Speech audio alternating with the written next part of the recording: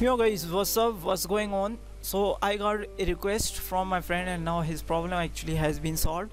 Frostpunk may crash if the game does not have the required permissions and privileges. So the best solution for this, you can simply run the game by right clicking on it, run as administrator. It will solve your issue. And the second method is actually might be your internet is not stable or some filters in your ISP. So the best method is you can try the Cloudflare.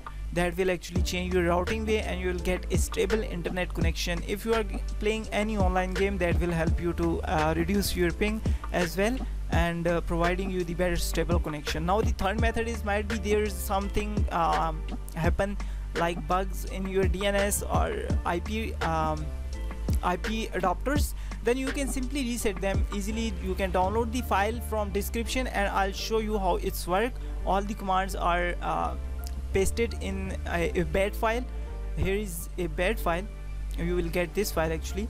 Let me show you all the commands inside of this file.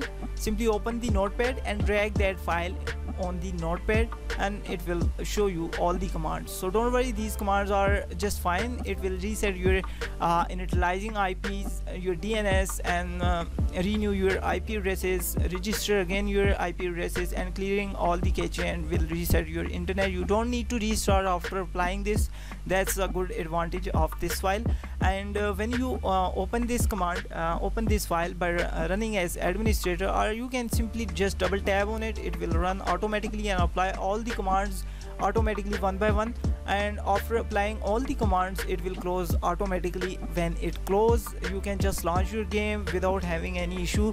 And yeah, see you in the next video. Don't forget to subscribe my YouTube channel. If you have any question in your mind, you can just drop your comment, so I'll guide you properly according to your issues. Whether you are facing the encounter software error while installing or something else, you can just share your issues in comment section. See you.